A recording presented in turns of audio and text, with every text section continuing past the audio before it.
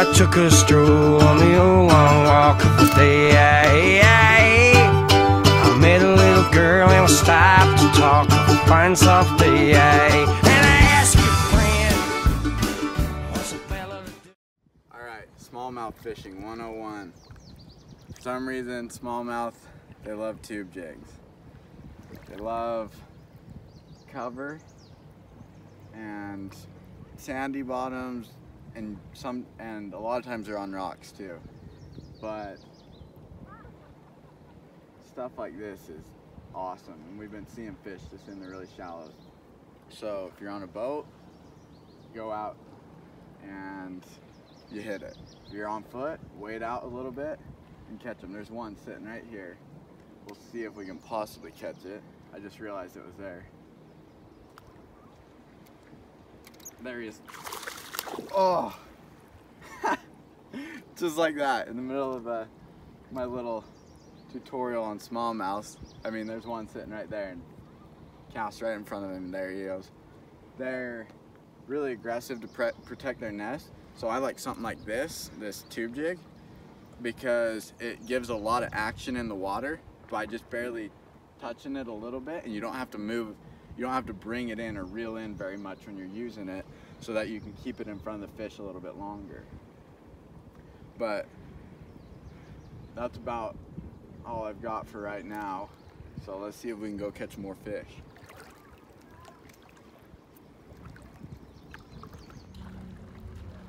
There it is right there. Got me a pound smallmouth.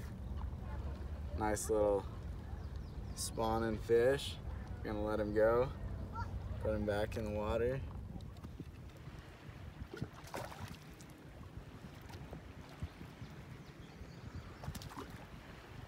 Got another one.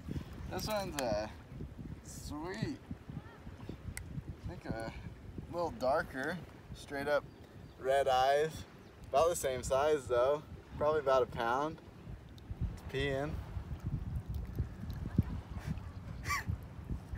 Anyway, that's a sweet little fish. Came out of nowhere and hit that. Gonna let him go right here. There he goes. Oh. So right here I'm just doing some blind casting. See if there's anything out there where I can't really see it.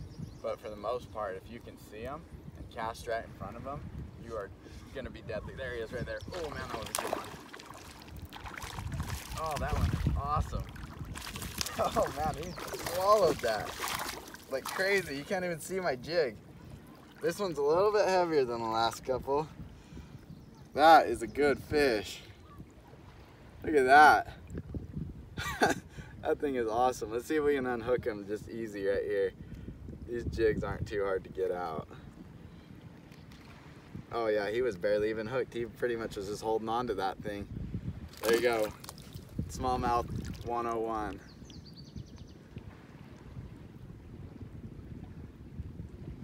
He's gonna fly right back to his nest. Or she is. There she goes. Man, they are crazy out here. Another good thing about this jig I forgot to mention is it's pretty weedless because of the way that it sits on your line. It's going through the water, bouncing off of everything like that with the hook up in the air. So that's pretty awesome for when you're in these tight situations with all the weeds.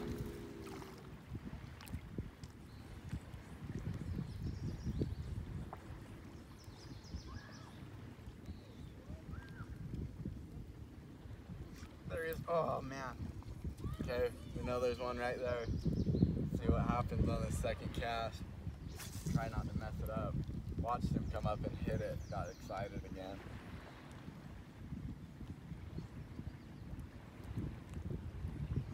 There he is. There he is.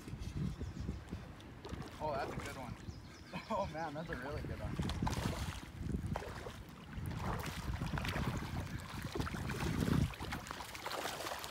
Wow, this one's crazy. Wow, this is the biggest one for sure. Wow, this one is mean. This is why I love catching these things. They are so aggressive.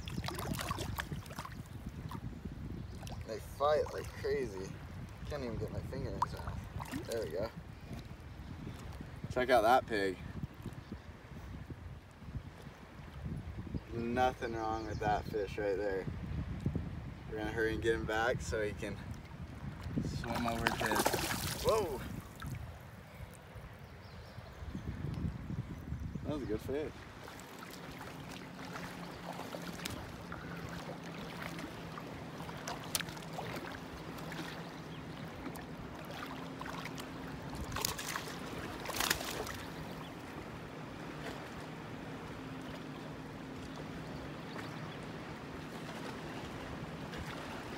This one ate it. I think this is the last fish of the day. Ooh, my swivel came unhooked too. But he absolutely hammered that. It's usually not too hard to unhook this bait though.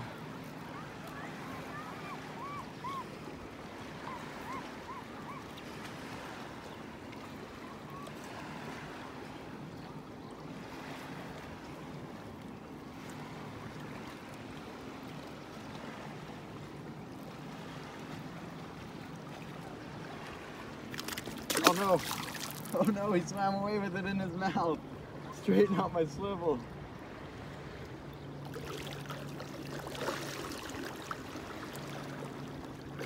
There he goes.